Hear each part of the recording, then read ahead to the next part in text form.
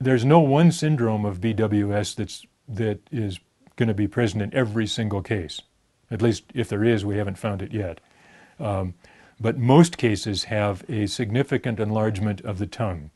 And that is almost always due to an increase in the number of cells. There are other things that can enlarge a tongue. It can get lymphatic obstruction with tiny blood or tiny lymph vessels swelling up the tongue. You can have enlargement of the individual fibers, much like a weightlifter's muscles in their arms. They get very big fibers. They don't increase the number of fibers. But these tongues are big because of an increase in the number of fibers. Somatic overgrowth, or increased length and weight of the body at birth, is usually present. If they're prematurely born, they're large for that gestational age. If they're a newborn, they'll be 8, 9, 10, 11, 12 pounds. They usually, though not always, have some kind of herniation of the umbilical region. The classic and most striking one is the one I've mentioned already, the omphalocele, or herniation into the umbilical cord. Sometimes it's just a hernia that's covered by umbilical skin. And sometimes it doesn't develop until early infancy or early childhood. The enlargement of various internal organs is not that easy to determine unless it's extremely severe. But by modern imaging technology, we can usually determine that there's significant increase in the volume of the liver, the pancreas, and most strikingly, the kidneys. Under the microscope, the abnormalities in the adrenal glands are constant until the fetal cortex disappears, after which they're gone. There are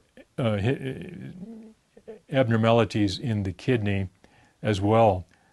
One of the abnormalities in the kidney that we noticed early on was an increase in the number of primitive or embryonal cells. And because of the increase in these primitive cells, I speculated that these children might have a predisposition to developing Wilms tumor, which is the most common malignant tumor of the kidneys.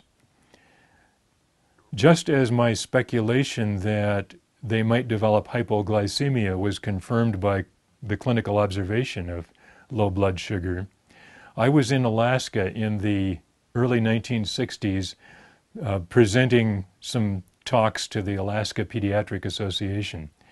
And I mentioned in talking about this interesting syndrome that they might have a predisposition to Wilms tumor.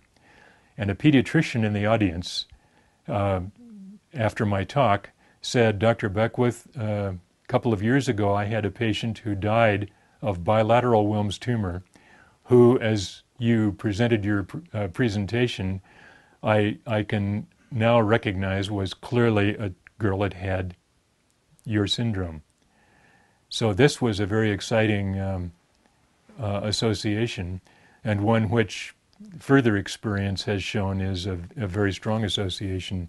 So that one of the features of the BW syndrome, and one that's very important for parents to know, is that the risk of developing childhood abdominal tumors, not only Wilms tumor, but a malignant tumor of the liver, and a few other uncommon embryonal tumors, is a real concern. And one of the values of identifying a syndrome is that you know what to look for. And these tumors can usually be cured if they are detected early, and we have now wonderful, powerful tools to detect them early. And I don't want to give parents of newly born BW children the fear that their baby is going to develop cancer.